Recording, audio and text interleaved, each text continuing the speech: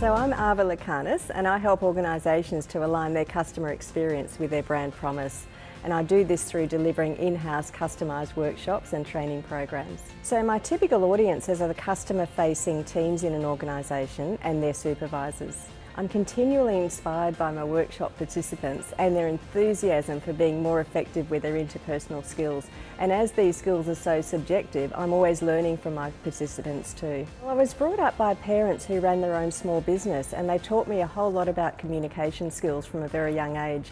And then I became so passionate that everybody should know this stuff. So I guess speaking became my way of spreading the word.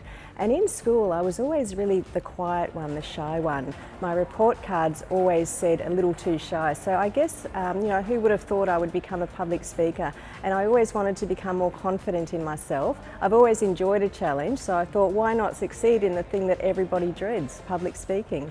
So I was introduced to PSA by a colleague and friend who I used to see at other business networking events, and I went along to a meeting and was immediately taken with the enthusiasm and positivity of this group of people. I wanted to be part of that, so I became a member straight after our first chapter meeting. So what inspires me most about PSA is the network of people who are also passionate about the same thing, public speaking. It's contagious.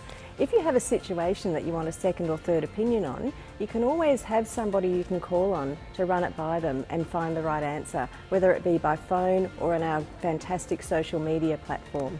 So the biggest thing I've learned is how to better engage my audiences. For the first 3 years, I attended every single monthly chapter meeting, and I became like a sponge, soaking up all the information that I could. Now in the 10 years I've been a member, I've attended almost every convention, and through these events I've received so much valuable information, and I've realised that there's more than one way. It's all about what works for you in being the authentic you. I experiment with a lot of the techniques that are shared, and I adapt them to myself, to what works for me and my audiences.